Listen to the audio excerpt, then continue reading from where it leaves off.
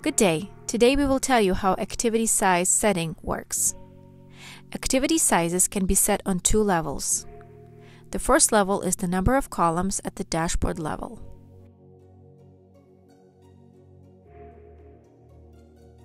Second level, the number of columns at the activity level.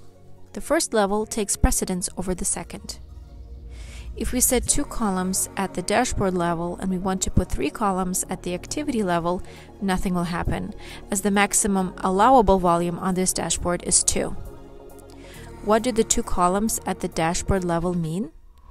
If we draw a conditional line in the middle of our application screen, we will divide it into 2 equal parts. These will be our 2 columns.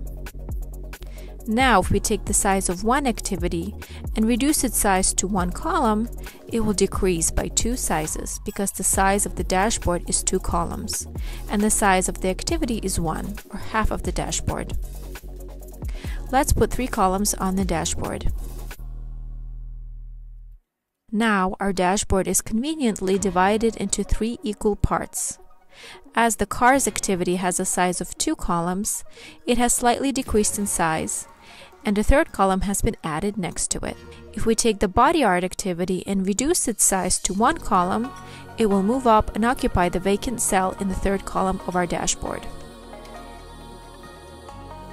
We now have a 3-column dashboard. It has a cars activity in 2 columns and a body art activity in 1 column, making a total of 3. Now let's go inside the cars activity.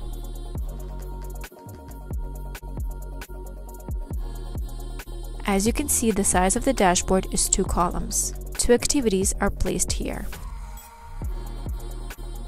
Each of them is 1 column in size. Therefore, 1 column BMW plus 1 column Mercedes fits nicely in the dashboard's 2 columns. If we increase the size of the BMW activity to 2 columns, it will stretch to the screen's full width and occupy 2 columns. And Mercedes' activity drops below and continues to occupy its 1 column. The same goes for the size of the group title. Our 2 activities, cars and body art, are part of the list group.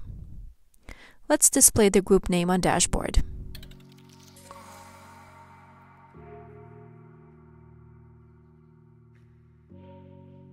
Group title occupies 1 column and fits nicely into it.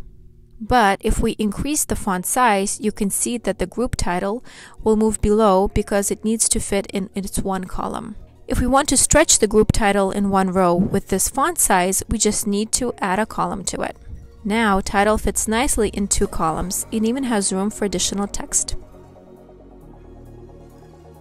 That's all I wanted to tell you about the size settings for the activity group and group titles. Thank you for your attention.